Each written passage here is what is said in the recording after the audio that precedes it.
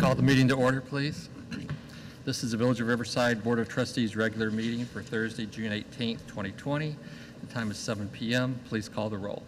President Sells. Here. Trustee Peters. Here. Trustee Gallegos. Here. Trustee Hannan. Here.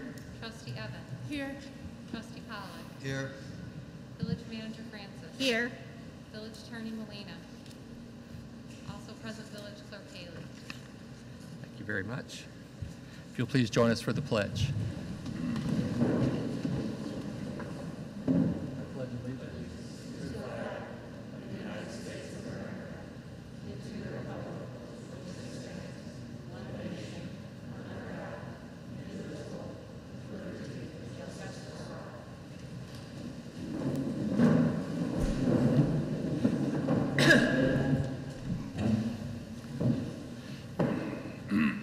So you'll have to pardon me as every time I breathe, I can't see anybody out there because my glasses fog up. So thank you. Welcome to everybody who is here with us this evening, those of you who are watching at home.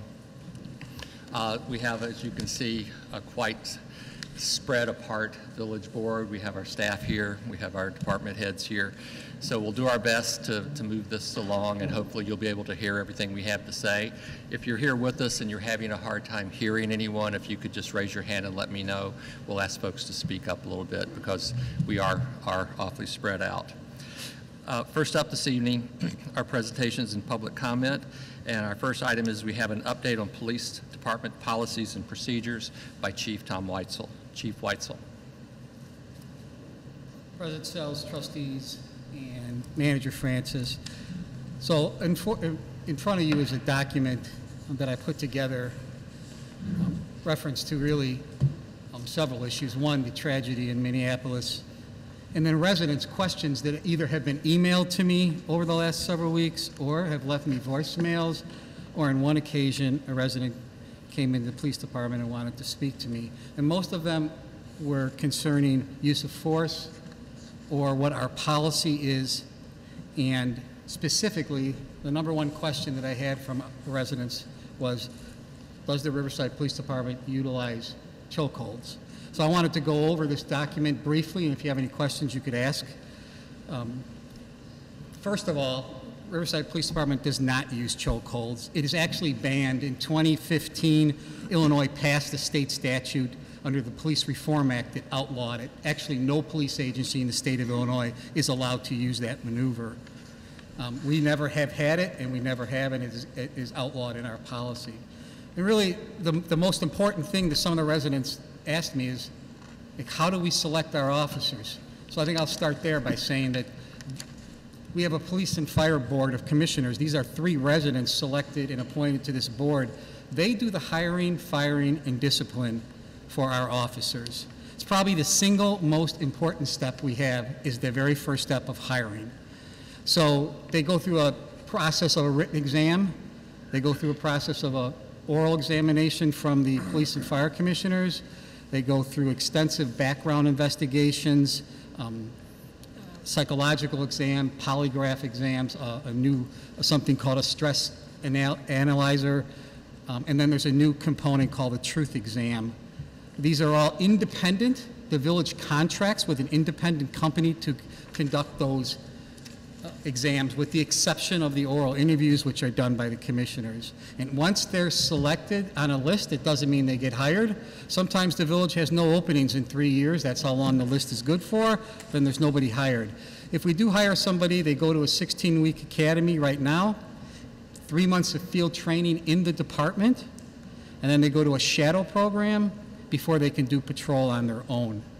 And the state of Illinois is already considering extending the police academy for basic recruits to 6 months. So some of the questions that you see, in fact, all the questions that you see on this document, at one time over the last 2 weeks were asked to me either by email or voicemail. So I think one really important component is, as in 2019, the department had over 4,100 hours in training. That's significant for a department my size. We only have 18 officers all the way right now, all the way up to the police chief. That's a significant amount of training. It's gone up since 2015 every year. This board has supported that. I have put those requests in during the budget process for training, and the board has always supported my request for increased training. There's a chart in there that shows how the increases happened from 2015 to 2019.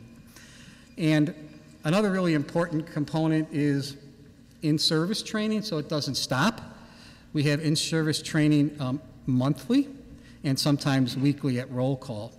And getting back to our policies, I will say that our policies are developed through our insurance carrier and an attorney. We utilize a program called Lexipol. It is a policy development program that is written by attorneys specifically for Illinois.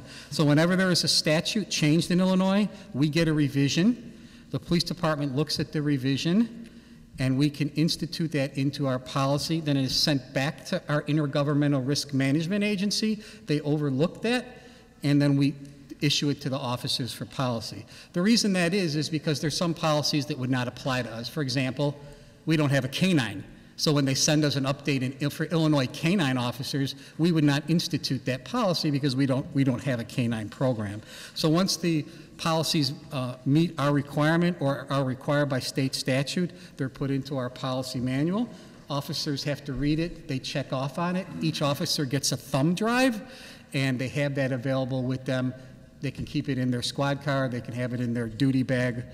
They just have that available to them. Our general orders and policies are loaded on the officers' laptops in the squad cars. They can be called up anytime, 24 hours a day, 7 days a week. You know, one thing that some residents ask me too is, what partnerships do we have with mental health services? The two services we use are either The Room, which is an organization in the LaGrange, Western Springs area. They have an office on near the 47th and Willow Springs Road. We partner with them for mental health services and counseling. And then from time to time, if we make a transport by our paramedics to McNeil Hospital or Loyola Hospital, we will follow up with the mental health services that the ER would recommend them to. Most likely McNeil Hospital has a more robust program right now.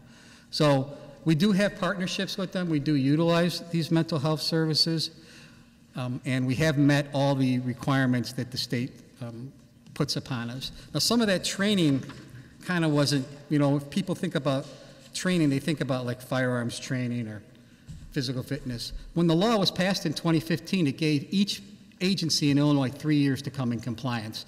Some of the training was civil rights, human rights, de-escalation training, mental health training, CIT, which is critical incident training. These were all mandates that departments had to meet within 3 years. If you could not meet that mandate, you had to ask for a waiver from the police training board, and you had to explain why your agency could not meet it. Our agency met those all the way up to the chief of police. Every single police officer in the department, up to myself, is fully certified and trained in those mandates that took place in 2015. So my intention is to ask the manager tomorrow to post this document on our website. I want to share this document with our partners. I plan on sharing it with the District 208 Superintendent, District 96 Superintendent, St. Mary's Principal, our Chamber of Commerce, the library directors can have it available. We'll have it available in our lobby, and I'll have it available for any resident that would like to see it, because I do continue to get emails from residents even this week. So that's a high-end overview of this document, and I would be happy to answer any questions if anyone has any follow-up questions on the document itself, or even has suggestions for me. Questions first from trustees? Any questions for Chief Weitzel? Chief, you and I both received an email from one of the organizers at the protest we had last week here in Riverside, and she made reference to something that's being called 8 that can't wait, 8 police reforms that a number of people are striving to get enforced. My understanding from looking at this document and from talking to you is that all of those policies were implemented by our police force as far back as 2015. Is that correct?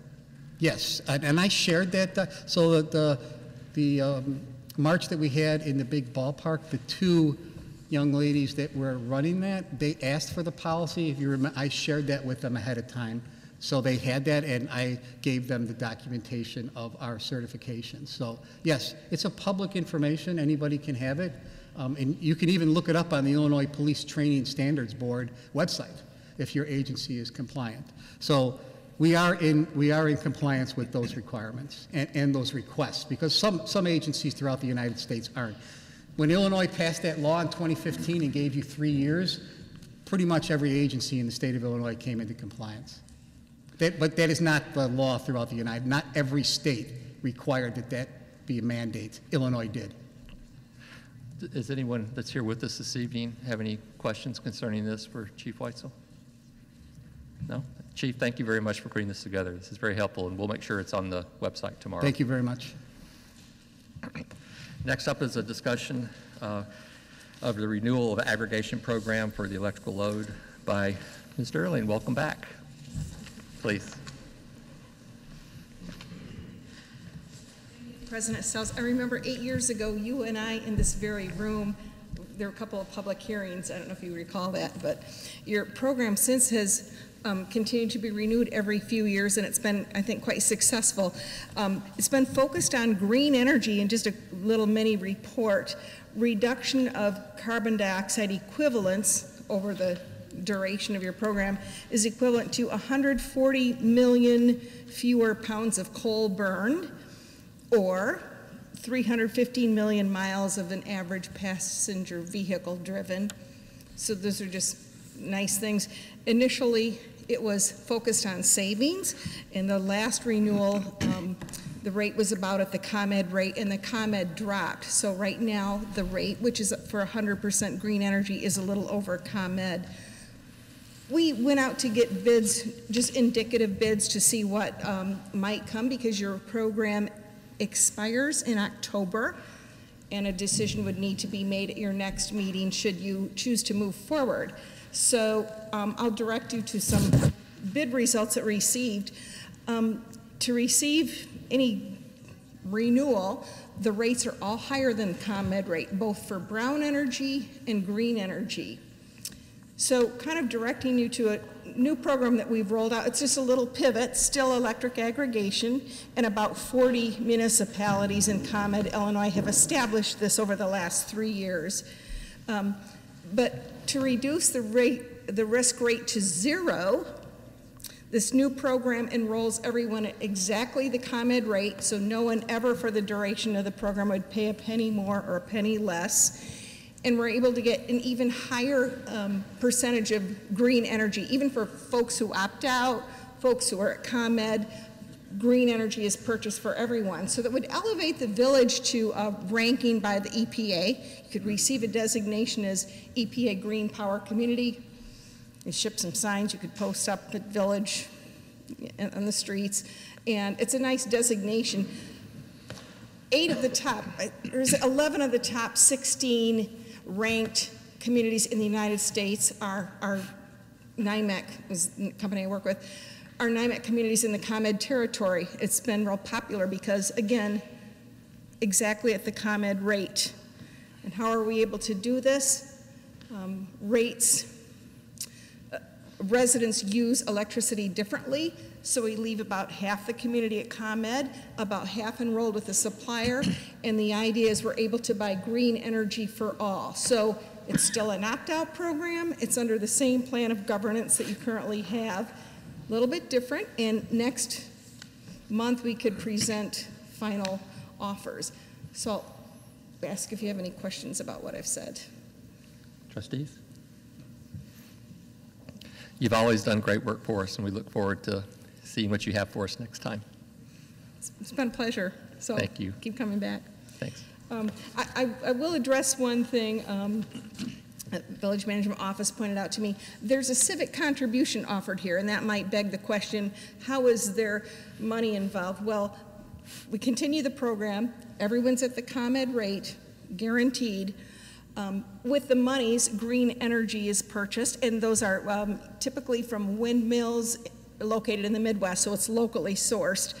But you can also choose brown energy at that rate and receive a civic contribution with no stipulations as to use and roll out some sustainability project of your own.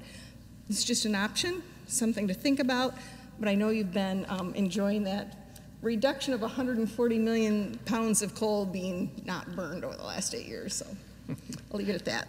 Great. Thank you very much. Next up, we have a farmers market update by Parks and Recreation Director Malchiotti. Mr. Malchiotti. Good evening. I just wanted to provide a quick report and review on our first farmers market under the new public health guidelines that are put out by the CDC and IDPH and in line with Governor Pritzker's Phase 3 of the Restore Illinois plan. An important note, the last time I spoke, is to note that the farmers market and some already were open under Phase 2. It's viewed the same as a supermarket was. It was an essential service. We opened under Phase 3 to provide, so we had more defined guidelines and could devote more time to the planning. Our first market was very successful, but it's truly a group effort. I'd like to extend a special thank you to Amy Jaksic, Deb Garman, Sue Pipel, and the entire Riverside Farmers Market Committee. Their input and insight, along with the dedicated efforts of Program Coordinator Annie Hanrahan, ensured that the market ran smoothly and safely. We assess every market every year and discuss any changes that can be made, and while there's certainly more considerations this year, in that respect, it's no different. We will have some layout adjustments after week 1 to provide a better flow, and we're estimating that about 500 to 600 customers visited the market yesterday. We did have a couple of individuals that had objections to some of the protocols, but they did not enter the market, left without incident, and the vast majority of customers at the market were not only thankful and appreciative that we were able to offer the market, but were also cooperative and compliant with all of the protocols. In fact, most of the vendors sold out of their products. So with continued education and communication, visitors will become accustomed to the new layout and protocols. It will only make the market better moving forward. As always, we will continue to monitor closely and make adjustments based on phasing and any new guidelines that come out. Any questions for Director Malchiotti? I went yesterday. It was really, really well done, I thought. And, yeah, there was quite a line when I got there. And how many people did you say went through? We're estimating between 500 and 600. 600? My heavens. Which Right. is challenging because you can only allow so many in at a certain time. It's one-way traffic flow. We actually purchased what they call poly spots, which are just rubber dots that we put on the ground for lineups. So there was only 3 in line at each vendor. So there's a lot of mitigating factors that slowed the traffic, but lent itself towards safety. Yeah, I thought it went great. Great job done by everybody. Thank you. Next up is public comment. Would anyone like to address the board? Yes, sir, please. If you could go to the podium.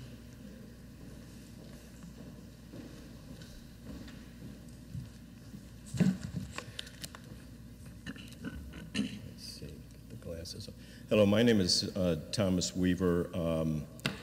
I'm the president of a property ownership and management firm, and we own a apartment building in Riverside at the corner of Lincoln and Park Place, 113 Lincoln. I've sent emails to the board yesterday and today about something that just came to my attention yesterday, in fact. I'm speaking to the Flood Brothers proposed contract that's on the consent agenda. I don't want to go through all the details unless there's questions, but I tried to provide the details in the emails. I know there's a lot of momentum to this at this point, and this is coming up as last minute, but yesterday when I looked at the agenda, I saw that it was on the agenda, the proposed extension. And since we first bought property in Riverside 5 years ago, we were very surprised to see how expensive the trash hauling cost is for a typical apartment building. The cost for our building, 26 units, which I consider to be a typical size, are twice as high as what we pay in other communities, Oak Park in Chicago, in other towns in the western suburbs. And I had wondered about it. I talked to some village staff back then, and I never did look at the contract or anything attached to the contract. It didn't occur to me that there was a separate category for multifamily that would distinguish us from commercial. But I came to the conclusion that, well, there's a subsidy in place that where the commercial entities subsidize the residential, which sometimes happens, and I thought that was the reason for the high cost. But as I looked at the agenda and then pulled down the contract yesterday and looked at the appendix where the rate schedule is, I was very surprised to see that there's a category called multifamily that is distinct from commercial. Multifamily like ours uses dumpsters, just as the commercial does. Yet we're charged not at a dumpster rate, which if we were charged at the commercial rate shown in the appendix, our costs would be right in line with what we would expect. And I speak on it in some sense for all the tenants that are in these buildings, because the tenants end up paying these costs. There is no magical way around that. So if we're paying twice the costs that we should, the tenants are paying more than their neighboring homeowners, apples to apples. As I talked to the village, it was recommended that I speak to Michael Flood, and we did speak this afternoon. I don't know if he's present here. Mr. Flood is here to see. Oh, okay, very good. And we had some conversations about it. What I am asking, I believe, is a simple but significant, it will have significant positive impact, which would be to allow an apartment owner manager of that larger size. You have two sizes in your contract. One is, I think, 3 to 7 units, and then the other is 8 to above. Well, I think anybody that has a 8 unit or above, we use dumpsters. And we would ask that you add a line on that multifamily rate page that allows the owner the option to be priced as a commercial entity or not. We would choose the commercial pricing because we're using a commercial service, which is dumpsters. In our case, with 26 units, we do not have 26 garbage cans at the rear of the building that have to be picked up individually, which is what the thinking of that rate page assumes. And so they end up with a much higher cost than the bulk cost of using a dumpster where it's put in and you're paid by the yard that you have in the dumpster. So that's my request. I think it would have a very beneficial impact to other apartment owners and to their tenants. I've been asked by village staff as to, well, they note that I'm the only one that's brought this up to anybody's attention, but I think it is a unusual set, you need an unusual set of knowledge to notice that there's something wrong with that pricing, that the pricing is if it's calculated that way, it goes way too high instead of being treated just like the grocery store that has 2 dumpsters or the restaurant that has 2 dumpsters. We have 2 dumpsters, and we would like that same kind of treatment. And as I said, we had some conversations this afternoon, and Mr. Flood seemed to be willing to work in that direction. Okay. Thank you, sir. Thank you.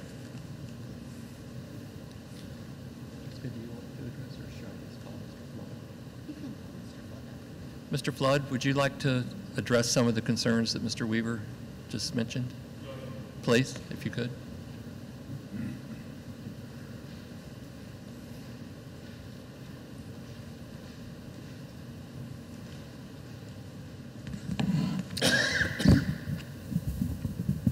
What's that? Oh, I don't? All right. Good evening, Michael Flood with Flood Brothers. Thank you for the opportunity to speak. Thank you for the comments, Mr. Weaver. Obviously, this was brought to our attention late yesterday, early this morning, you know, as a situation where a property owner in town had a, you know, a point of view on the model of the pricing. The pricing has always been in place prior to Flood Brothers coming in. The model that was in place, we've been abiding by the contract.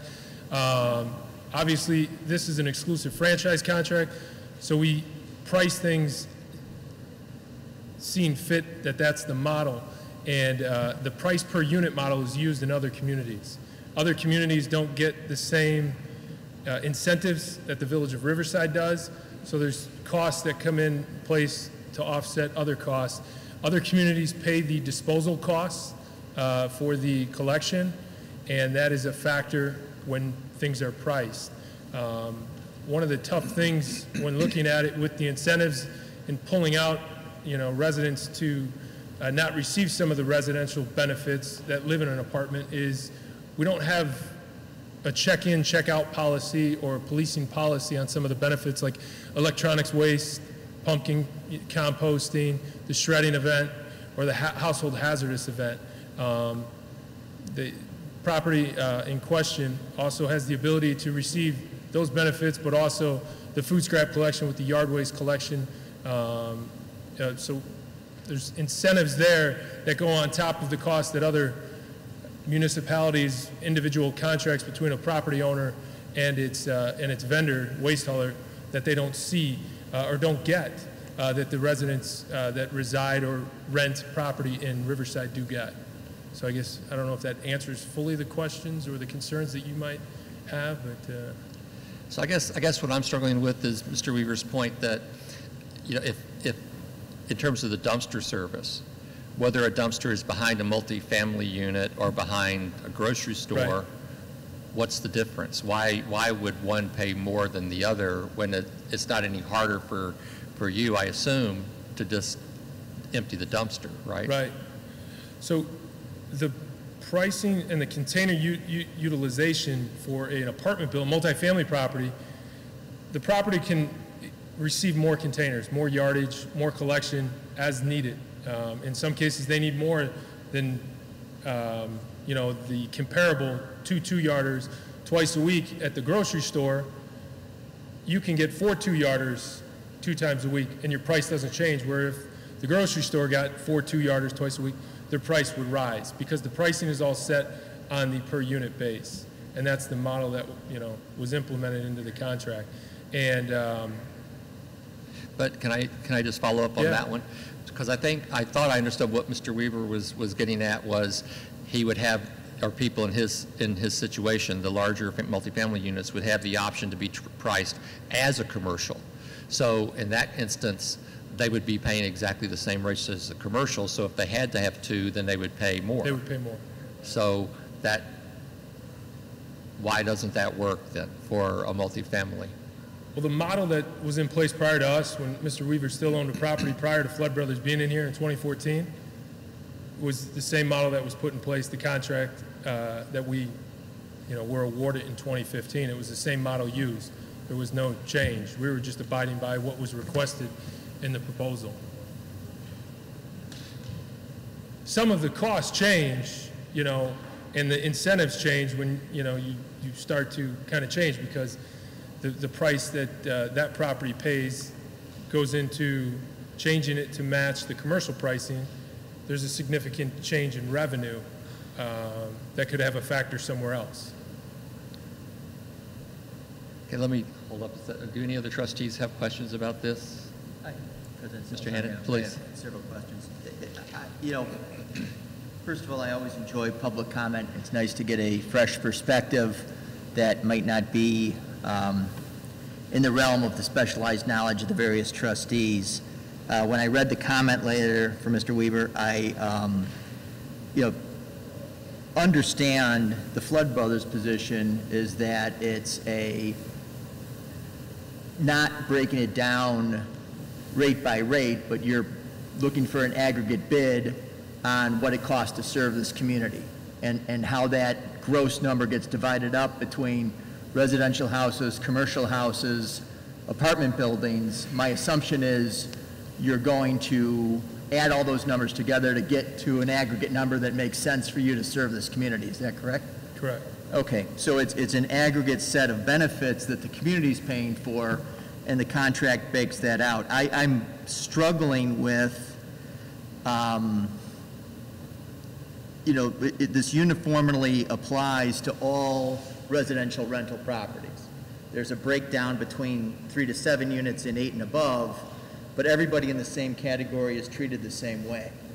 And the comment that this is paid directly by the tenants, there's a profit margin in there as well. So if we take money away from what we're going to charge these multifamily properties, either we're going to lose additional services, if I'm correct, or the rates go up for somebody else because Flood Brothers has to get to their number. So, if there was a non-equal treatment argument here that, this apartment building costs more than this apartment building, but, I like the comment that this structure was in place in the prior service company, that, this is not a new concept. I just don't see a willingness to shift costs away from the multifamily properties and then have a discussion either what services are we going to cut from Flood Brothers or whose rates are we going to raise. Mr. Pollock, did you have something? I guess I don't know that I completely understand the rate structure and how it's distributed. Can you speak up, please? The only comment I would have, based on what I've heard and what I've read before the meeting, is that I would not want to see single family subsidizing multifamily. I don't think, both residents are equal, should be treated with the same rate structure or similar based on the cost to provide the service. I don't know if that's the case, that multifamily is subsidizing single family, but I would want to know that if that is the case, I would not agree with that. I didn't hear that last part. I said if it is the case that multifamily is subsidizing, so to speak, single family, I would not agree with that idea. So can you address that, Mr. Flood? Is it the case that somehow multifamily units are, in a sense, subsidizing services for single-family residences? Yeah, so as Trustee Hannon mentioned, the pricing that, we came to, and then it gets distributed, the way we did it, the incentives that we can offer, there's commercial pricing that subsidizes some of the residential. Multifamily subsidizes some of the commercial. It all comes in, and then we can offer these incentives. I will say, when we took over the community in 2015 and followed the same model, personally, I was pretty hands-on in the transition and had the opportunity to meet with many of the multifamily owners. Everyone saw cost savings all across the board, as mentioned in previous meetings, and to this day, we have not received complaints regarding, pricing, structure, or people that feel a burden that they cannot pay their bills based on the pricing structure in place. So I think we feel, from that perspective, we've been, adhering to things and offering a competitive, price. Thank you. Mr. Weaver, did you have another comment? Please.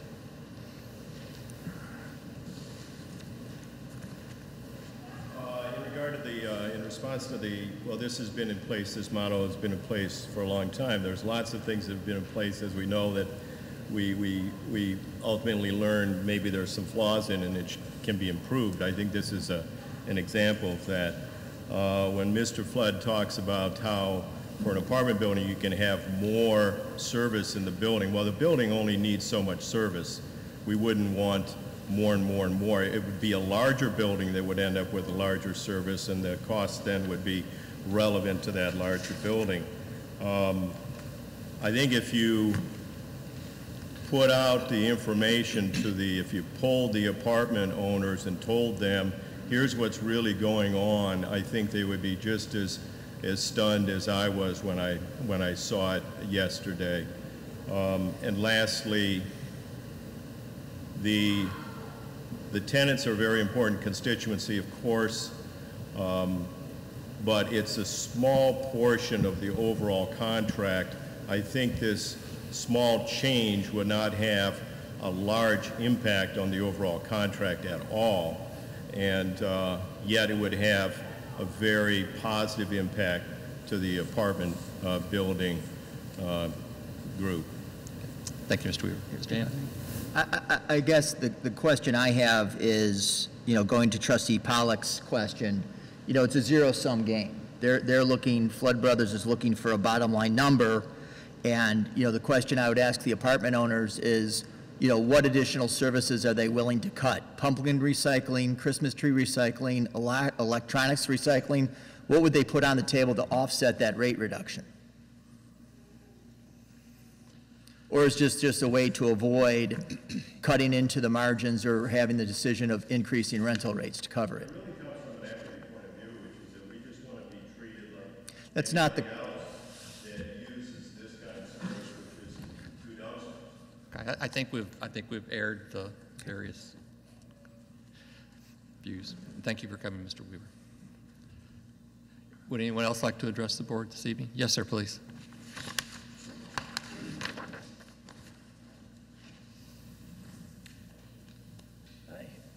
Thank you, Board. My name is Colin Hughes. I live at 257 Northwood Road. I'm here today to talk about what Chief Weitzel was talking about earlier, and that Could I ask you to speak up just a little bit, please? Sorry. I'm here to talk about what Chief Weitzel was speaking to earlier, and police policies and procedures in our village.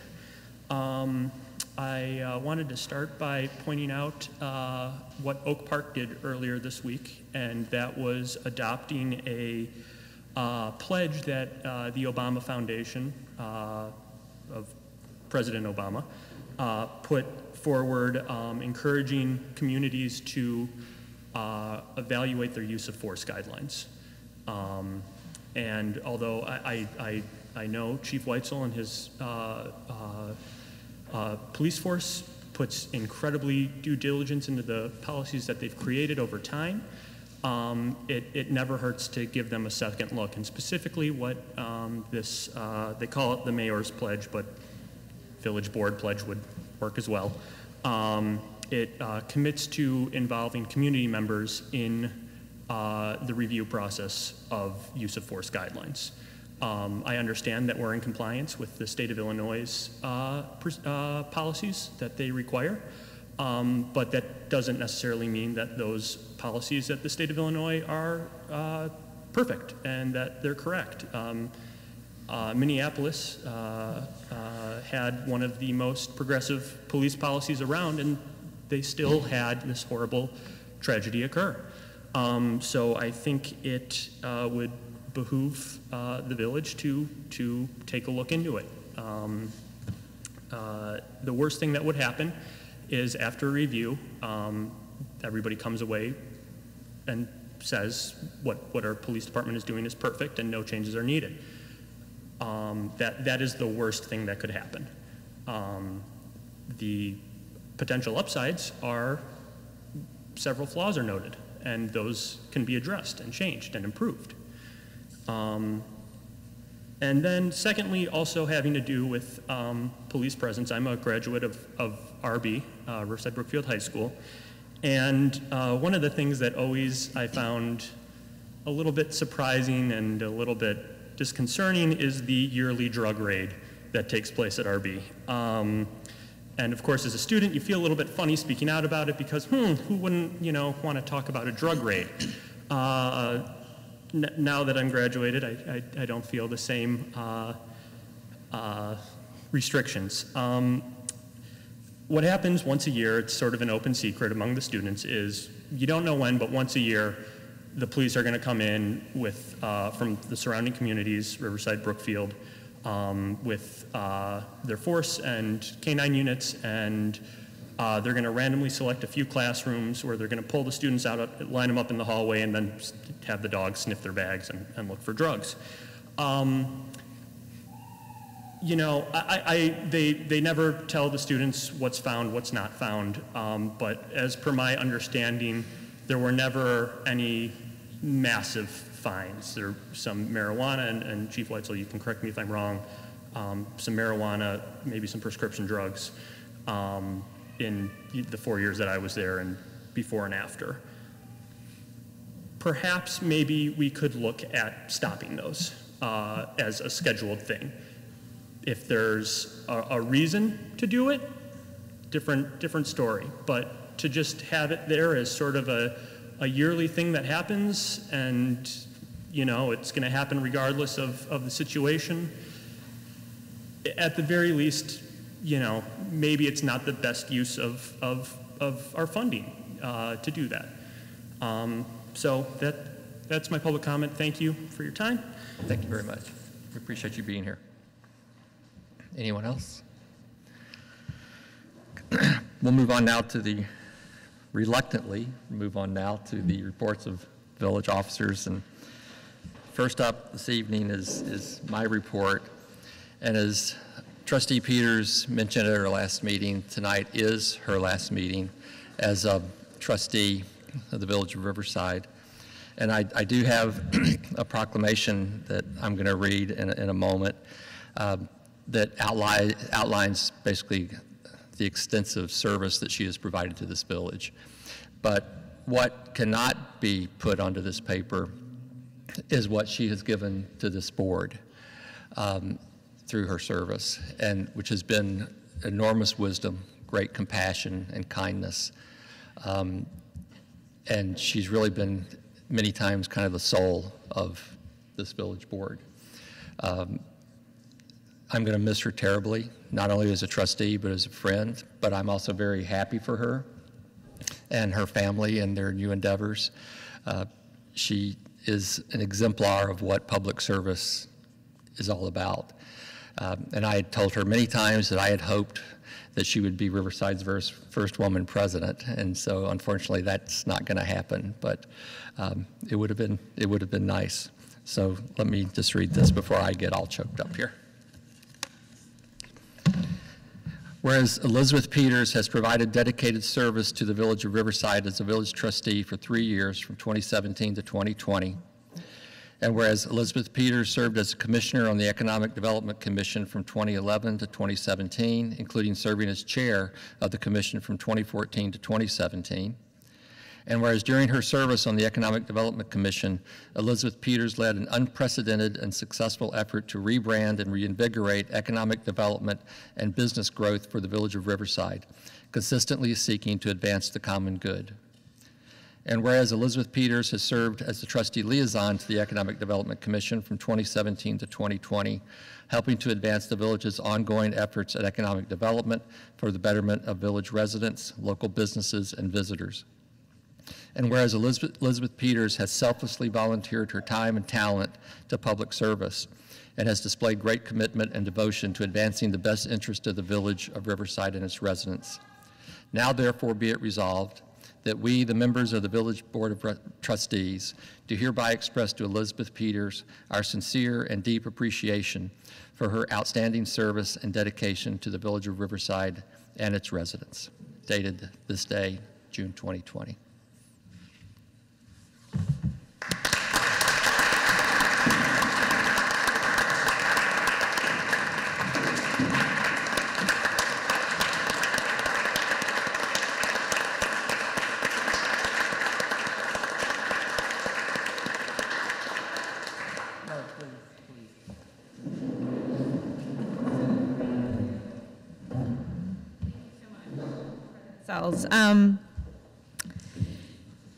I just wanted to say a few words before I leave, since I have this platform, if that's okay.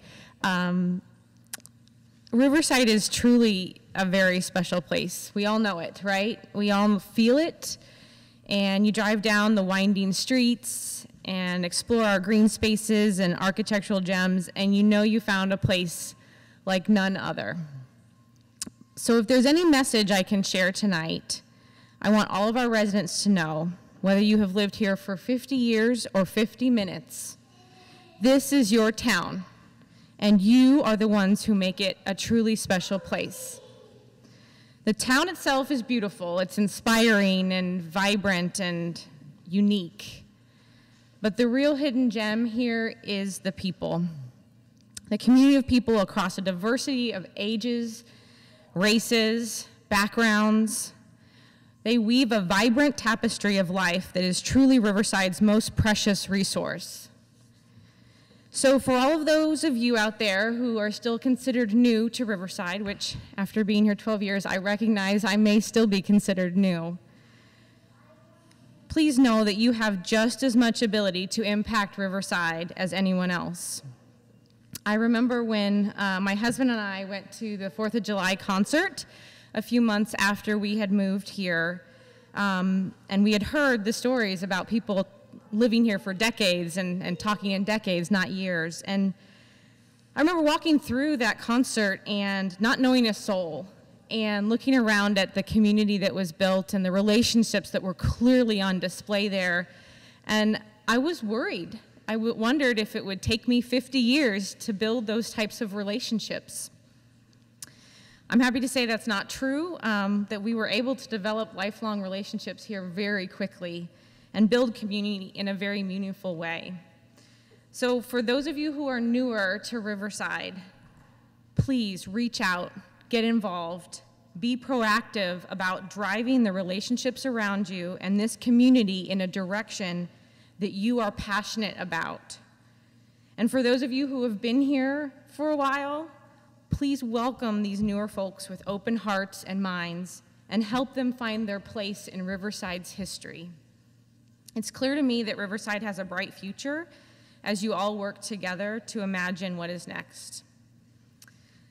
I want to end by thanking this community, the village board and the staff, every single person who believed in me during my time on the village board and on the Economic Development Commission, for the many community members and those deeply involved in the village, even my family, that encouraged me to use my passion and my voice to make this a better place.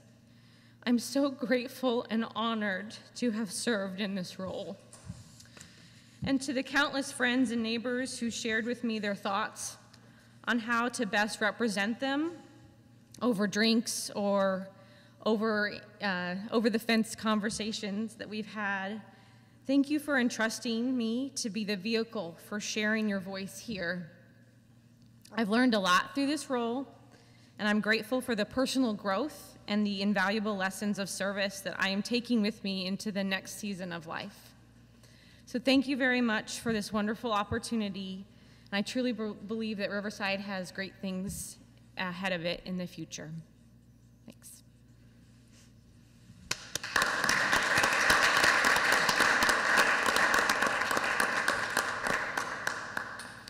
And just so you know, we purposely made this agenda really long tonight. It's just for me. Just keep you here as long as we can. And once a Riversider, always a Riversider. You always have a home here. Thank you. Especially in our hearts. Thank you.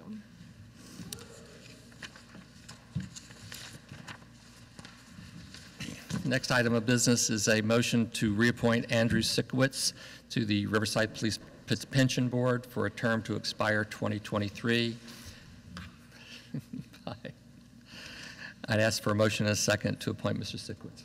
So moved By Mr. Gallegos, second by? I'll second. By Ms. Evans. Comments? Please call the roll. Trustee Peters. Aye. Trustee Gallegos. Aye. Trustee Hannan. Aye. Trustee Evans. Aye. Trustee Pollock. Motion carries. That's all I have this evening. Manager Francis? I just have one item this evening. Vehicle sticker and pet license applications will be mailed out on Monday. So residents, this is just a reminder that you will not be able to pay for your sticker in person. You have to either mail in or renew online. If you have any questions, please contact the finance department. That is it.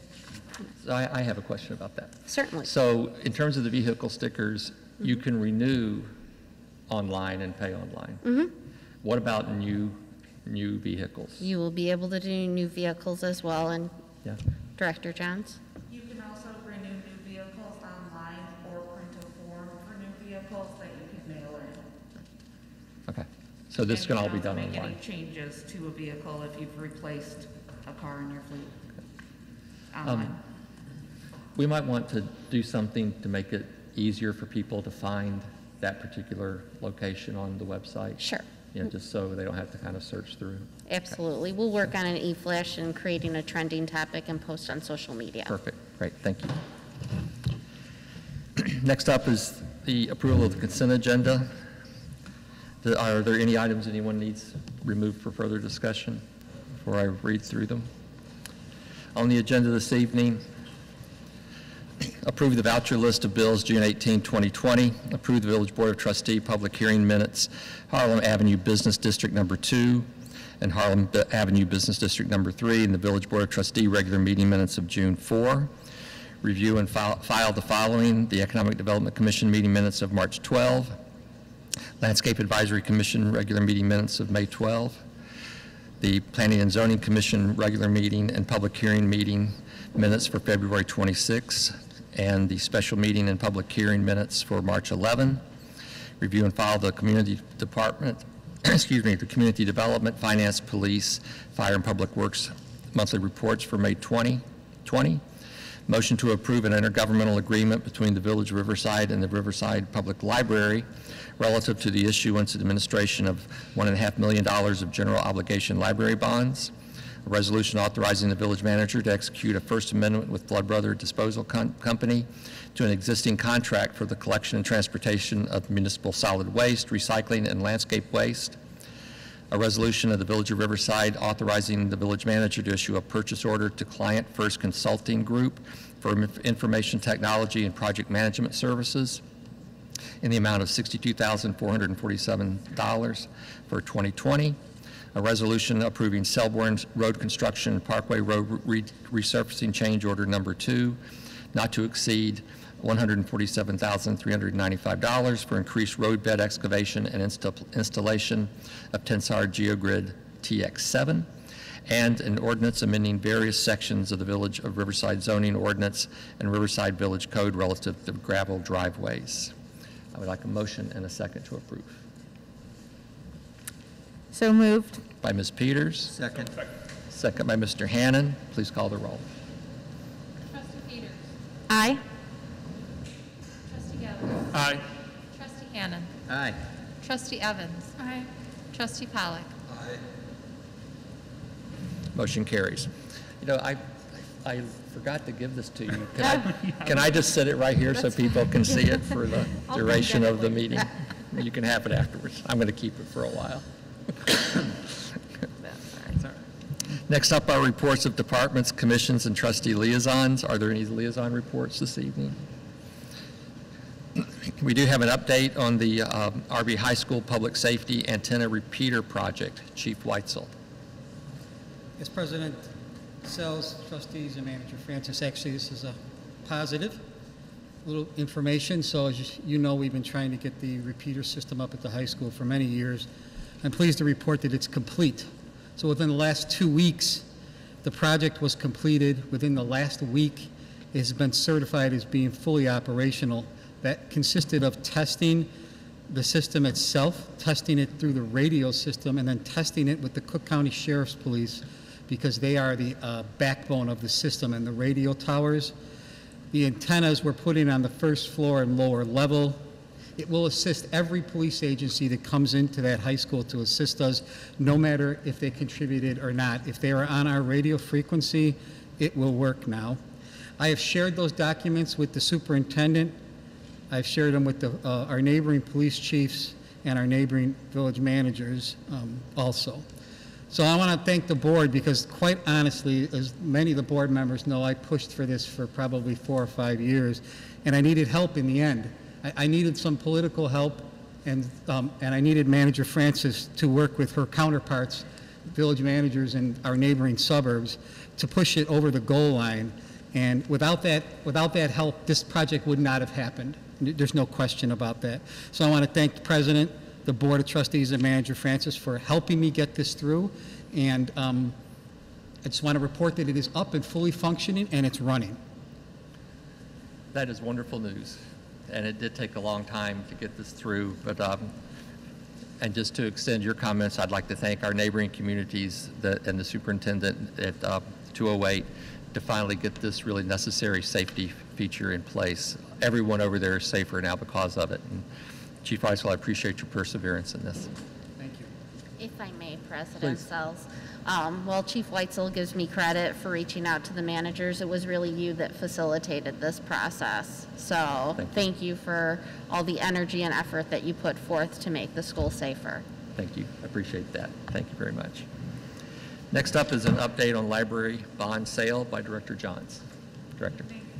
Earlier today, the village sold the bonds for $1.5 million for the Riverside Public Library. The village received 4 bids, the lowest bid coming in at a 1.57 interest rate with a premium of $49,000. So this is a great benefit for the library, and I'm very happy with the rates that we received. Excellent. Any questions about that from anyone? Okay. We'll move on now to ordinances and resolutions. The first item, Director App, is that still alive and well, or? No, sorry, so you can hear me over the HVAC system here. I did receive letters from both Ms. Fletcher and Mr. Jindal that if the text amendment was approved tonight, they would like to withdraw their application for the variance since it's kind of a moot point. So since it was approved on the consent agenda, they're requesting a withdrawal. Excellent. Do we need to take further action on that, Mr. Molina, or is that sufficient? No, the communication is... I can't hear you. No, the communication You have is, a beard. I do. There you go. See the whole thing. The communication from the applicants is sufficient, and if the text amendment were to fail, though, it's conditional, so we'll just see how it goes. But I would say they've expressed an intention to withdraw the variation if the text amendment passes. Okay. So at the point that the board adopts it, if it does, it will be officially withdrawn. Okay, great. All right.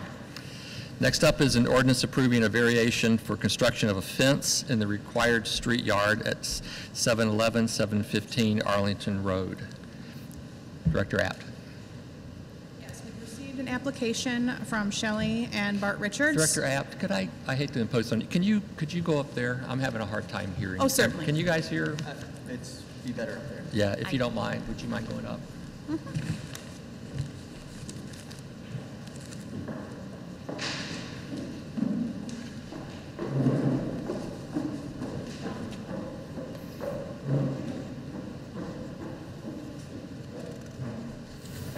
All right, again, if you don't mind.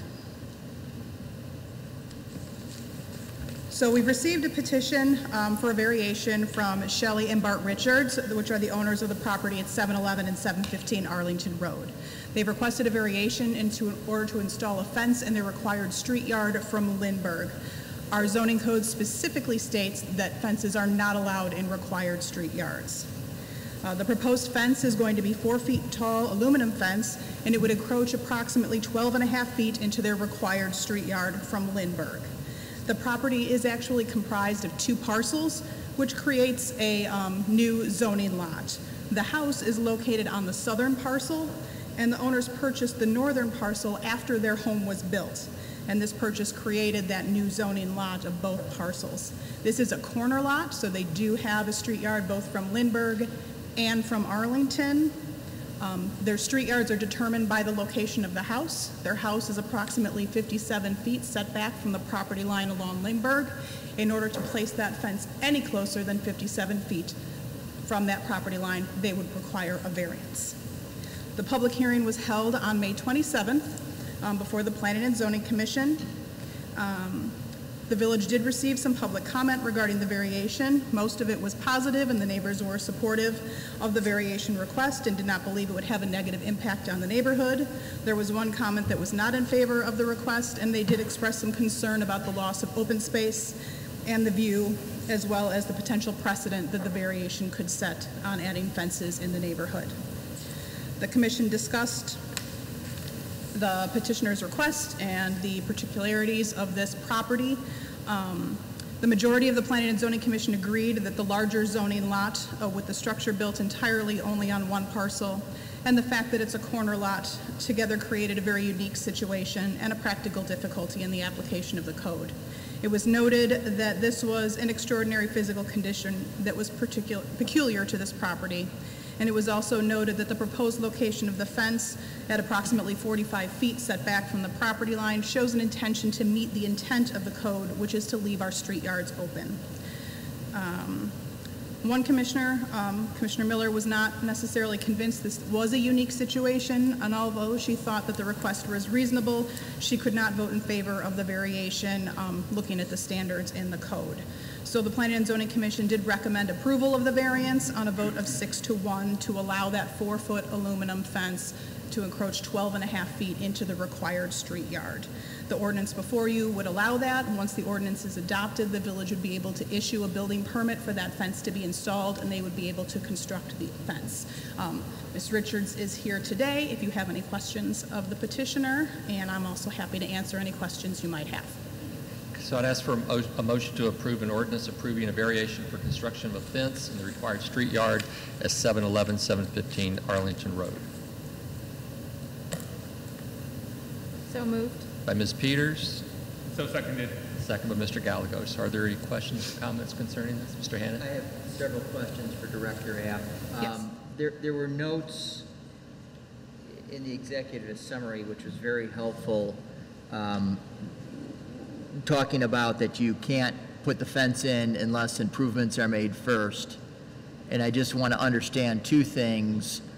You know, if there was a structure at 7-Eleven, where would they be able to put the fence? And number two, if instead of being 2 lots, this was converted to a single lot, how would that affect the analysis? Or consolidated into one lot, it wouldn't change the situation at all because the setback, again, is determined by the location of the home. And the home is located 57 feet from that property line. So I don't believe that that would change the situation at all in that regards. With something being built on the other lot, so if the other lot did have a structure on it, they would be able to put the fence directly on their north property line of the southern parcel. But since there is no principal structure on the other lot, you know, they're looked at as one zoning lot, which is both lots. And so again, it's a corner lot then, and the street yard is determined by the location of the home versus it being an interior side yard,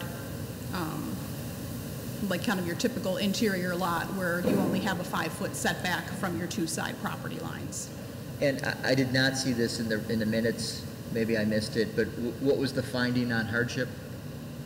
The finding on hardship is that they thought that there was a practical difficulty with how structures are placed on the lot in the combined lot, the zoning lot in this particular case. They talked about the uniqueness of the combined lot situation, the corner, all kind of creating a hardship or practical difficulty in this particular case in the application of the code.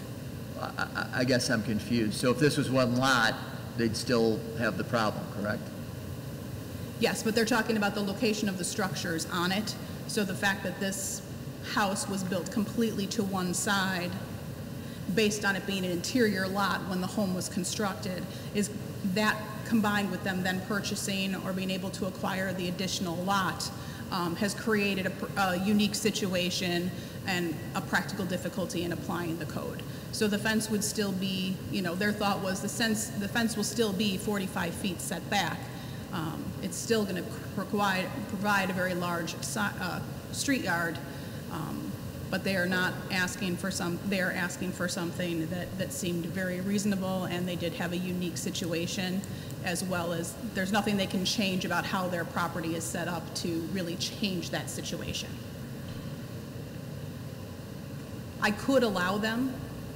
I think it talks about that in the executive summary. If we were to look at the 2 lots independently and they were to say, okay, we're never going to do anything with the corner property, so the northern parcel again, they could put the fence right on their property line that's divides the two parcels. And just we're an independent lot, and this is an additional lot that we own, but we're not going to do anything with it, and then it would sit there as a vacant lot, and they would not be able to do any further improvements on it.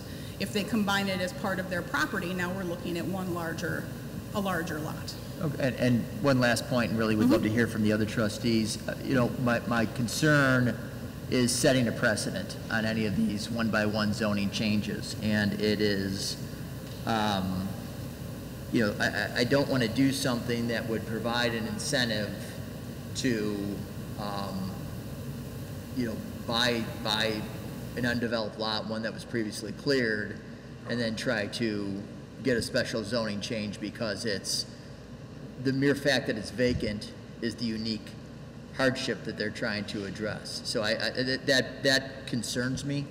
I mean, I'm very sensitive to the situation. I understand the need for the fence, but you know, every time we have one of these amendments, you have to think broader than the particular situation.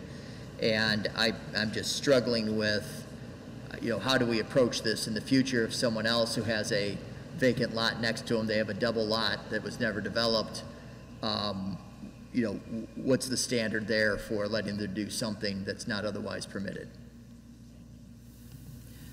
Other comments? Mr. Pollak? Yes, so I agree with the Plan Commission's recommendation.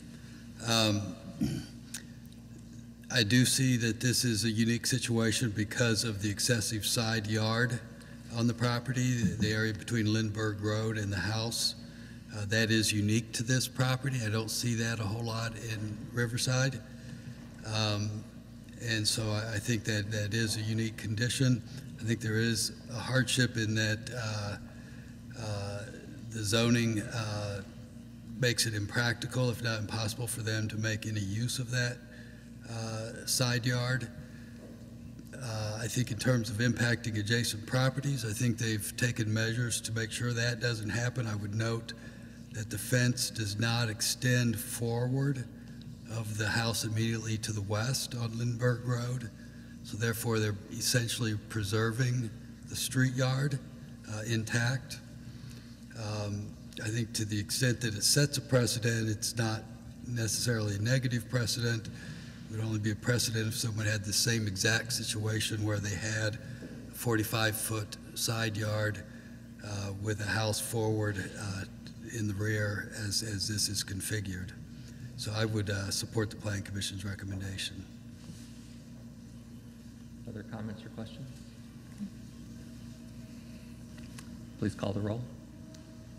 Trustee Peters. Aye. Trustee Gallagher. Aye. Trustee Hannan. No. Trustee Evans. Aye. Trustee Colley. Aye. Motion carries. Thank you, Ms. Richards, for coming. Appreciate it. Next up is an ordinance amending various sections of the Village of Riverside zoning ordinance relative to planned unit developments. Director Act. After several months of discussion, the Village Board directed the Planning and Zoning Commission and staff to move forward with a text amendment to allow planned unit developments in Riverside. The proposed amendment includes the following changes. It would add planned unit developments to the use tables for residential and business zoning districts, and it designates them as special uses. It creates a new Chapter 13 in the zoning ordinance, planned unit developments, that creates the procedures and requirements for planned unit developments to allow flexibility in the application of the standards of the zoning ordinance based upon procedural protections, providing for detailed review of individual significant proposals that are in the public interest and provide a public benefit. It provides references for the new planned unit development process in the administration chapter under special uses. It precludes single-family residences from being eligible to be considered a planned unit development. It does not have a minimum size requirement for planned unit developments. And planned unit developments are subject to the underlying zoning district regulations unless an exception is specifically granted. Exceptions from district regulations may only be granted if the village board finds that such exceptions meet certain standards or requirements, such as providing a public benefit, promoting objectives of the village, enhancing the quality of the design, etc. It also lists preferred design characteristics and amenities as guidance for those looking to do a planned unit development. The Planning and Zoning Commission conducted their public hearing on this text amendment at their meeting on May 27th. They did have some small changes regarding clarifying the denial process, as well as some of the timing requirements for submittals and actions by either the petitioner, the village administrator, or the village board. But ultimately, they concluded that the proposed text amendments were consistent with the intent of the zoning ordinance and our CMAP CBD plan, and that allowing planned unit developments with standards proposed would benefit the entire village. And they recommended approval of the proposed text amendment on a unanimous vote. The Preservation Commission also reviews all text amendments to the zoning ordinance. They are to provide comment on their effect of the proposed amendment on the historic landmark designation of the village or on the general plan of Riverside. And these comments are to be submitted to the village board. Oh, I guess the AC's off. I can move over. Oh, it's not working. I'm sorry.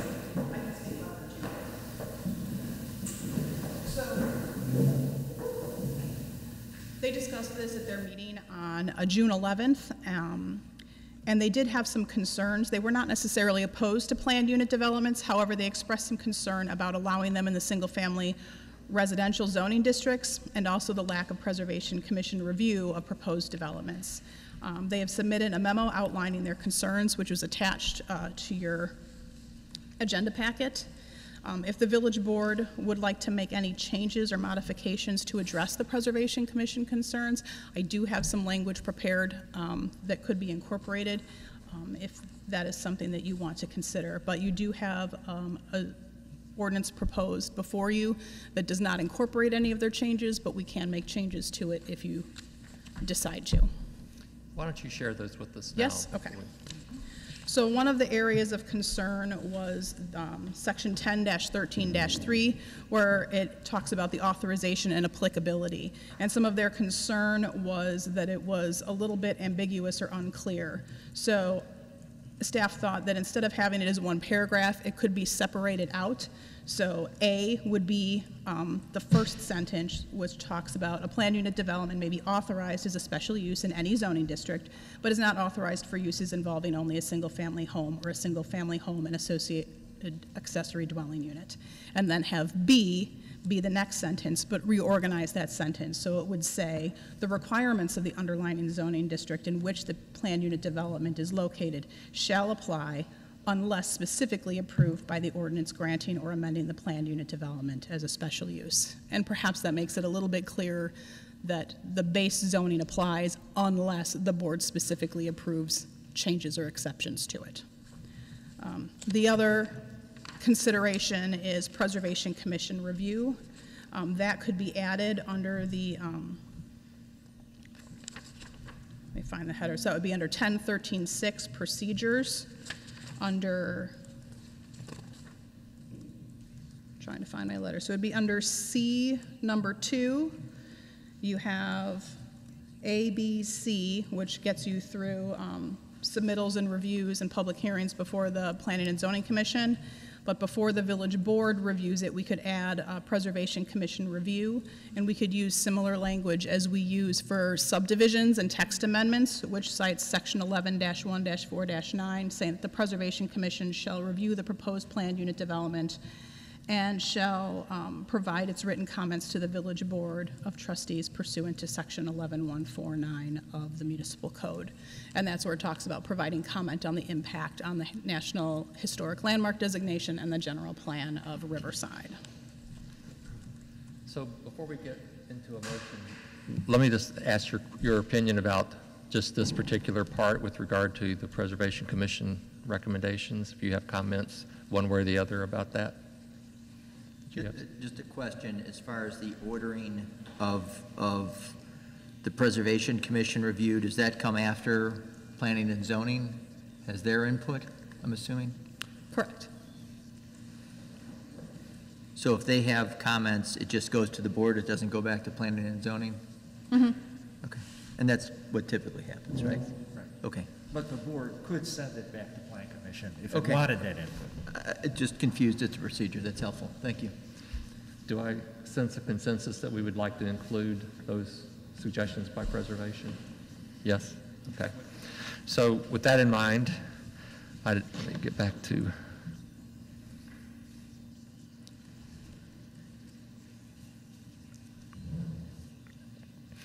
I would ask for a motion to approve an ordinance amending various sections of the Village of Riverside zoning ordinance relative to planned unit developments, including the specified changes by the Preservation Commission. So, By Ms. Evans? second. Second by Ms. Peters. Further conversation? Please call the roll. I'm sorry, can I just? Oh, I'm sorry, Mr. Hand, I one didn't see. question. In section 10-13-8, and this is more a question on the mechanics than the language, it talks about changes during construction. And, you know, the concern I have is that we're partially into construction. They want to make a change. You know, through this procedure, the change is rejected, and the developer determines that it's no longer profitable without that change. So then we have a sitting project that no one's moving towards completion.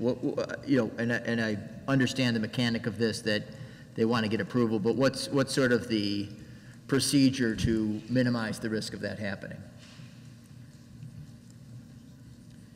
Well, there really wouldn't be. It would just be if they need to make the change, that presumably the developer would explain that if it wasn't allowed, they wouldn't be able to go forward, and you would take it into account in making your decision.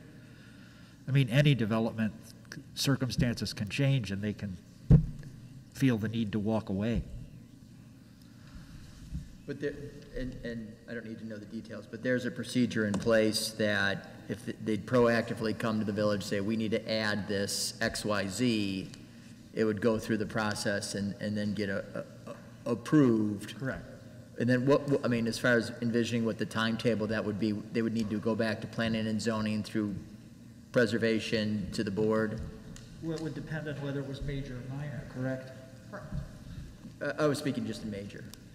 Yeah, you'd have to go back and amend the documents if it's major. Okay. We would probably need to, I'm not sure if we would need to add that. Well, let's see. Preservation Commission review for procedure for major changes. We might need to add Preservation Commission review to number 3. Yes, that should be done. Under 3, under A, is that A3? Procedure for major changes. Mm-hmm. We would add, D would now be that reference to the Preservation Committee, and then there'd be an E that is the decision by the village board. But of course, the village board, if it wanted Plan Commission's input, could send it back to Plan Commission. That's helpful. Thank you. Is that it? Please call the roll. Trustee Peters. Aye. Trustee Gallegos. Aye. Trustee Hannan. Aye. Trustee Evans. Aye. Trustee Pollock. Aye. Motion carries. Next up is an ordinance amending Title 8, Section 862, Water Service Charges, and Section 879, Sewerage Service Charges of the Village of Riverside, Illinois Village Code. Director Johns. Earlier this year, we received notification from the Village of McCook, who we buy our water from, that they were planning on increasing their rates by 2.97%.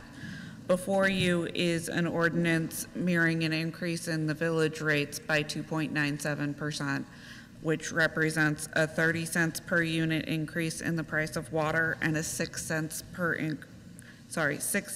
unit increase in sewer charges for the village. This would be effective June 1st bills. As a net impact, if your household receives a minimum bill, this would have an annual increase of $10.80.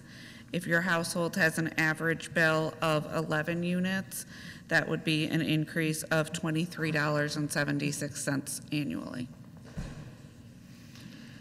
So I'd ask for a motion and a second to adopt the ordinance. So moved. By Mr. Gallegos. Second. Ms. Peters. Questions, comments? Please call the roll. Trustee Peters. Aye. Trustee Gallegos. Aye. Trustee Hannan. Aye. Trustee Evans. Aye. Trustee Pollock. Aye. Motion carries. Thank you.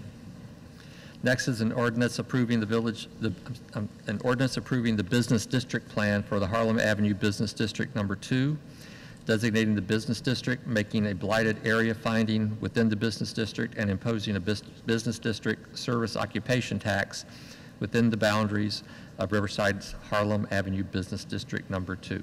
Director Apt. That was a mouthful. Indeed. The proposed Harlem Avenue Business District Number 2 is generally located on the west side of Harlem Avenue from Shenstone to the north to Lawton to the south, and along East Burlington from Delaplane on the west to Harlem on the east. We've hired Kane McKenna. They prepared a business district plan, which was before you at your last meeting and will be adopted tonight. It has found and identified economic liabilities and underutilization of the area due to improper subdivision / obsolete platting and defective, inadequate, or non-existent street layout as the primary findings for a blighted area per the state statutes. We have gone through this process. This is the final step. So we've adopted the ordinance that proposes the approval of the business district plan. We've prepared the plan. We've had public notice posted in the paper. We've held our public hearing, which was at our last meeting on June 4th. And now our last step is to adopt this ordinance that approves the BD plan, finds the finding of blight, and also implements the 1% tax. So you have the ordinance before you that does that. So I have to read this one more time. I'd ask for a motion to approve an ordinance approving the business district plan for the Harlem Business District Number 2, designating the business district, making a blighted area finding within the business district, and imposing a business district service occupation tax within the boundaries of Riverside's Harlem Avenue Business District Number 2. So moved. By Mr. Gallegos, second by Second. Ms. Peters. Conversation? Please call the roll. Trustee Peters. Aye. Trustee Gallegos. Aye. Trustee Hannan. Aye. Trustee Evans. Aye. Trustee Pollock. Aye. Motion carries. And lastly, an ordinance approving the business district plan for the Ogden Harlem Business District Number 3, designating the business district, making a blighted area finding with the business district, and imposing a business district service occupation tax within the boundaries of Riverside's Ogden Harlem Business District Number 3. Your Yes. turn. The Ogden Harlem Business District Number 3, as proposed, is generally located on the west side of Harlem Avenue from Blackhawk Road on the north to Ogden Avenue to the south, and then on the north side of Ogden Avenue from Harlem on the east to Lionel to the west. Again, we are at the final stage of this process. We reviewed a plan and had the public hearing at the last meeting. This plan for this area identified economic liabilities and underutilization of the area due to defective, inadequate, or non-existent street layout and deterioration of site improvements as the primary findings for a blighted area per the state statute. Again, we had the public hearing. We've published the public notice in the papers. We're at our last step. This ordinance would adopt the plan, make the finding of blight, and also impose the additional 1% tax for this district.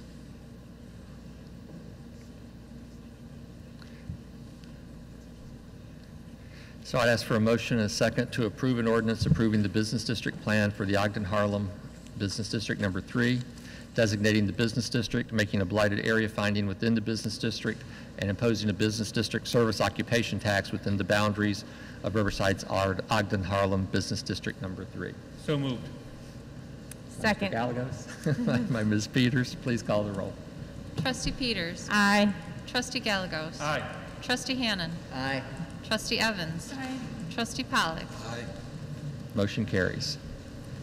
Thank you for all of your hard work on this, Director App. It was a long road, but I'm glad we got here. Did you have something, Mr. Gallegos? No, I was agreeing with you. It was a lot of work. Okay. We're going to move on now to considerations. Let me get to it here.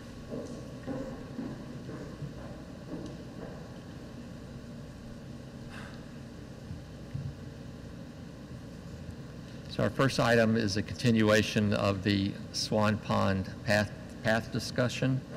Director Bailey, you're going to lead us through this? Thank you, President Sells. Good evening, trustees. This is a continuation of a March 5th discussion regarding Swan Pond path materials. I provided what I hope was a comprehensive memorandum trying to pull in all the elements of this issue. I'd like to just hit some of the high points of that memorandum right now, and certainly if there's any questions or you all might be wanting to engage in further discussion. But the current asphalt Swan Pond path was installed by the Army Corps of Engineers in 2011, and that was part of the Hoffman and Fairbank Dam removal projects. And in 2019, the Village of Riverside received a $350,000 state capital grant allocation for a permeable walking path. And it seems the best application of those funds would be Swan Pond. And since the state grants required it to be a permeable walking path, we have settled on a permeable concrete walking path is what is in the works right now. That's a $445,000 project. I mentioned earlier that we had a $350,000 grant from the state. That leaves a $100,000 funding gap. Two grants have been applied for to fill that that gap. One is the Invest in Cook County grant program, and then an IDNR grant program. The earliest that either one of those grants would be awarded would be the fall of this year for a project in the following year. And of course, a grant is a bird in the bush. It's not a bird in hand, so until you have it in hand, it's awarded. You don't know if that funds are going to be available. Currently we are on track to construct a permeable concrete walking path in Swan Pond during 2021. Hopefully a grant will come in to fall into place to help fill that funding gap. I did identify a couple potential alternatives for the state grant award. One would be to build simply an exposed aggregate concrete path through Swan Pond. That would be less than $350,000, that project. Or to apply those funds to reconstruction of parking lot 8, which is off of East Quincy Street, adjacent to the railroad tracks. Also a project that would be less than $350,000. Either of those two options would require state approval. The village would have to go back to, I assume, the legislature and say, in fact, we would like to use these funds for some other purpose, and I suppose you cannot count on that until it's finally approved also. So from my standpoint, one of the questions at the March 5th discussion was a concern about the durability of path materials. I'm very satisfied that the best option as far as durability goes in Swan Pond is a concrete material, whether it's this permeable concrete or exposed aggregate concrete. It could also be augmented with reinforcement to make it even stronger. But the asphalt path, which is about 10 years old now, has not been directly affected by Swan Pond flooding. Like I mentioned in the memorandum, the effect on that asphalt path has really been from erosion of the surrounding soil, which undermines the asphalt and causes it to break off. So that is what I have for you. If you have any discussion or just further direction, you can follow through. I guess my first, if I can just have one to start off here. So there's really no benefit to having a permeable path in Swan Pond, given that it's in a floodplain and immediately drains anyway. Not at all. Right. So we would be overbuilding or overpaying for a project that really has no effective use. That's correct. So So your recommendation is the exposed aggregate concrete path? If I was going to choose myself a path material to replace the existing path, I would choose exposed aggregate concrete because of its durability and the aesthetic aspect of it. It's still a concrete sidewalk basically through Swan Pond, but that would be my choice. But that's not, again, we have funding that's kind of tied to the permeability aspect. But if, like I say, just without those other factors, I would choose exposed aggregate concrete. I mean, I think, my suggestion would be, because the funding that we got through the capital bill, I think was, I don't know how big an issue or how big a factor the permeability aspect of it was. I think it probably was a fairly important aspect of it. The parking lot 8 would be a far better use for permeable pavers because we actually have a water retention issue over there. So my suggestion would be for us to go back to Representative Zaleski and see if that funding could be moved and be allowed to be used for a permeable lot in Lot 8, and then move forward to see if we can find some grant funding to assist us with the exposed aggregate pathway through Swan Pond. So that would be my suggestion. Trustees, what do you think? I don't know if I missed this, but can you tell me how much the exposed aggregate would cost? I don't have a precise estimate, but Okay. it's less than $350,000. Both of those projects, the parking lot 8 reconstruction and the exposed aggregate concrete path through Swan Pond would be less than $350,000. But we don't have the grant to cover that if it's exposed aggregate, right? We have the state DCEO grant of $350,000. It's been awarded to the village at present. So that funding is available if it's permeable. If the state allows the use of it for either permeable parking lot or a non-permeable walking path through Swan Pond. So that's the key, is state authorization. Okay. Thoughts? Ms. Evans? I'm sorry if I missed this, but did you say there was a life cycle for this grant? Do we have to spend it in this fiscal year, or usually they're a year long? Yeah, the state appropriation that was awarded in 2019, we have 2 years to use that. So we have the project has to be completed during 2021. And these projects are really timed to take place during 2021 at this point. So basically, I could go to Representative Zaleski and just ask him what he thinks the possibilities are with regard to this funding, whether it could be used for the aggregate, which is going to be less, however, than $350,000. So, in terms of the village getting the most benefit from the grant, the capital bill, it would make more sense to use it on a project that matched its figure. Yes, sir. Please, Mr. Pollack. Yes, a couple things. I would agree that switching the funding to Lot 8 is probably a greater public benefit right now. And I have to apologize. I must have missed a meeting or missed the discussion. I did not realize we had approved the permeable concrete for the Swan Pond path. My fault, and I apologize. I wouldn't want to see anything in Swan Pond other than limestone screenings or exposed aggregate pathway. I think the asphalt pathway that's there now is inappropriate. I agree with that. I mean, Director Bailey and I talked about the limestone chips and stuff. I mean, there's a lot of baby strollers that go through Swan Pond. True. A lot of bicycles, Right. even some wheelchairs. That it's not the easiest thing in the world to maneuver through. So, and I agree with Director Bailey in terms of the aesthetic aspect of it.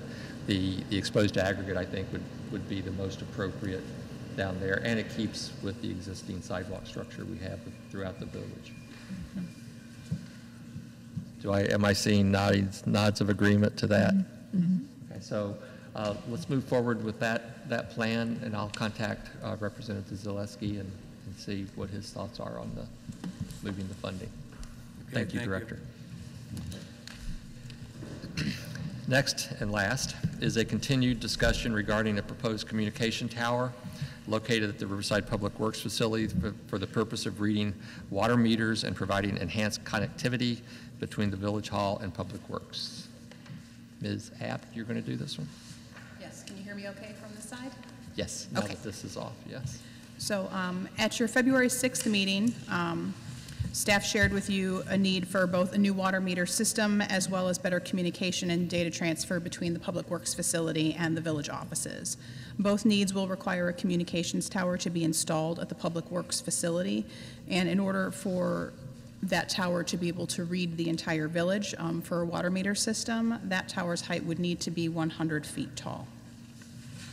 The proposed tower would be a triangular shape that would taper from a diameter of about 8 feet 9 inches at the base down to 2 feet 9 inches at the as the elevation climbs to 60 feet. And at 60 feet, that tower would be that uniform diameter of 2 feet 9 inches from 60 feet to 100 feet. This particular type of tower is made of galvanized steel. As far as the data transfer, being able to have an antenna over at Public Works that provides a line of sight to the village offices is going to enhance our data transmission and increase the speed at which Public Works staff can work and utilize the various programs that the village has purchased over the past couple of years. Having that tower will also provide for additional capacity to meet any future communications needs that we have. Currently, the tower that we have at our village offices is at capacity. A communications tower does require a special use permit, and that was part of the discussion that we had on February 6th. Some of the trustees expressed some concern about a tower that would be extending 40 feet above the tree line, and that this could be a problem or issue with the residents, and community input was going to be very important as part of that special use process. It was suggested that any property owner within 250 feet of Riverside Road be notified, as they would most likely be the most impacted by the presence of the tower. And it was also suggested that the fire department park a ladder truck at the proposed location with the 100-foot ladder fully extended so that residents could get an idea of how tall the tower would be. The village board directed staff to replicate the view of the proposed tower using the fully extended fire truck ladder and to take photographs to have further discussion on notification and moving forward with the tower. So back on March 4th and 5th, we did just that. The fire department parked the ladder truck near the southwest corner of the Public Works facility, as this is really a more preferred location for the proposed tower. This location was selected to limit the views of the tower for residents. This ladder is extended to its full 100 feet, and trustees and staff were able to view the area between 5 and 6:15 p.m. Staff was able to take some photos from Riverside Road. It was noted that the only area that the ladder was visible was from between Gage Road and Olmsted Road on walking along Riverside Road. However, this was before the trees had leafed out, so the ladder may not be visible at all now that the trees have leafed out. Staff is looking for direction from the village board on the following items. Based on the ladder truck demonstration and staff's previous outlined need for a communications tower at the Public Works facility, does the village board want to move forward with a special use permit request for a communications tower at Public Works? Based on the ladder truck demonstration, would the village board like to pursue locating the tower at the southwest corner of the property where the ladder truck was parked and is further from the river? And lastly, based on the ladder truck demonstration, who should be individually notified of a public hearing? The code requires notification of all property owners within 250 feet of the subject property. Given that the Public Works facility's location is adjacent to the river, 250 feet to the east would not include any Riverside properties. So 2 options could include notifying all property owners within 250 feet of the Riverside Road right-of-way. Riverside Road extends from the BNSF tracks on the north to Lionel Road to the south. The other option would be to notify all property owners on Riverside Road from Gage Road to Black Hawk/Lionel roads. And this is based on the demonstration, as this appears to be the area where the tower was the most visible. Okay, so why don't we start with the second item, which kind of has to be decided before we consider the other two. So based on the ladder truck demonstration, would the village board like to pursue locating the tower at the southwest corner of the property where their ladder truck was parked and is further from the river? What do you think? I'm in favor of it. I drove past there when the demonstration was going on. I know this is a need that the village has, and I didn't think it was that, it wasn't that offensive to me. So I think we should move forward with at least allowing this and with the special use permit. Mr. Galgos, did you say have something? I also drove by it. I didn't really see it through the barren trees. That does seem to make the most sense, that location. So I'd be fine with that as well. What does this side of the room think? Yes? Yes, yes? Yes. Okay. So based on that, then I assume then we do want to move forward with the special use permit process. Yes. And what do you think in terms of, actually, I think maybe I'll punt this one to our village attorney in terms of the notice. Do you have any thoughts on which would be better, or both, or? Legally, not really, because your code's pretty specific, but I would say taking the boundary of the river and then going 250 feet probably makes the most sense, because it kind of mirrors the 250 feet, but you're transposing it to account for the open space of the river. But there's no specific answer that this would be legally better. It's a policy consideration, really.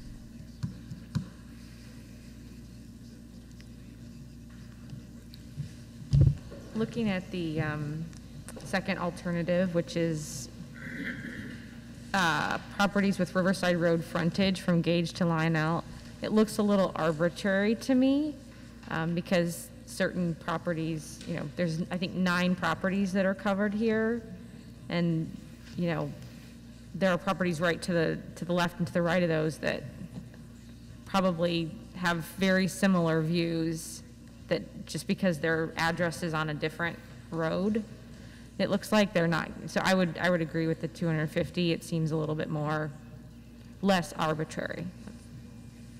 So you're saying you favor the first option? Correct, yes. Which is more inclusive in terms of the notification process? More inclusive would be the first option. Okay. And it seems to me that we should always err on that side to make sure that we've given notice to the maximum number of potentially impacted residents, right? Do I see yeses for that? Okay, so yes. Oh, I'm sorry, Mr. Pollock. Yes. So the question is additional notice to those people in the first alternative. That would be in addition to the 250 feet surrounding the property? Correct. So we'd still notify those west and south? Correct. Yes. Okay, so you got what you need? I did, thank you very Okay, much. great. All right. So anyone have any new business? I would like to, planning and zoning did discuss a cell tower issue a couple of years ago, right? The small cell? Yeah. Yes. And what was the takeaway from that? I mean, I was on the board at that time. Manager Francis, you want to? For small cell or for cell towers? I believe cell towers. Cell towers even predates me on that discussion. Director Apt, do you recall anything from your historic files? For communications towers, those are considered separately from small cells. So those are two different issues. So this is a 100-foot tower and is a communications tower, not a small cell. And so it would fall under our telecommunications requirement in the zoning ordinance, which requires a special use. The only change that was somewhat recently made to that by the Planning and Zoning Commission was to allow attached wireless facilities in the B2 district. I can't remember if it was just the public use zone. I feel like it was just the public use zone that they were allowed in. Otherwise, attached or detached wireless communications facilities are special uses in our residential zoning districts, which the Public Works Department is technically zoned residential. And that actually ties into, we're limited in what we can regulate on the wireless, the small cell wireless, Yes. by federal and state law. We have no new business. I'm going to refuse to adjourn the meeting. We do not have a need for an executive session, so that I ask for a motion and a second to adjourn. So moved. By Ms. Peters. I'll second. Second by Mr. Gallegos. Please call the roll. Trustee Peters. Aye. Trustee Gallegos. Aye. Trustee Hannan. Aye. Trustee Evans. Aye. Trustee Pollak. Aye. Godspeed to the Peters family. The meeting is adjourned. Thank you. Good night.